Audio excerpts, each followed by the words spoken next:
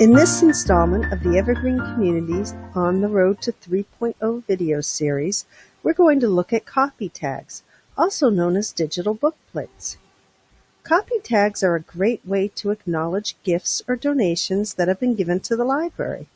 Like public copy notes, a publicly visible tag will display in the public catalog alongside other details related to the copy. However, there are some key differences between copy notes and tags. Copy tags can use a controlled vocabulary. This allows staff to go into the system ahead of time to create the text that should display for a particular funding source or donor. The other key difference is that copy tags can be made searchable in the public catalog. When that one large donor asks for a list of titles that have been purchased with their donation, staff can point them towards the list of search results, allowing the donor to check on updates at any time. It also allows libraries to link to these search results from their website or Facebook page when promoting this collection. Adding a tag to a copy is very easy.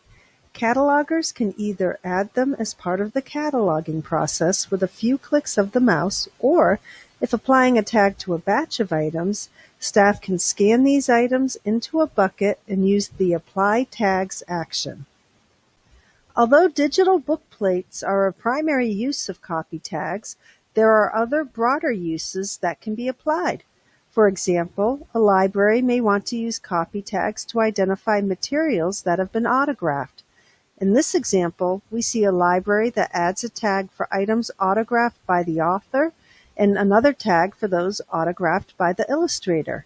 Using the digital bookplate search, patrons can easily find all materials with any autograph, or could limit the search to just those that have an author autograph. This example also shows where free text entry of a tag may come in handy. If you want to identify who signed the book, a controlled vocabulary may not work for you, but staff can easily add a new tag value at the same time they are applying the new tag. What are some ideas you have for using this versatile new feature?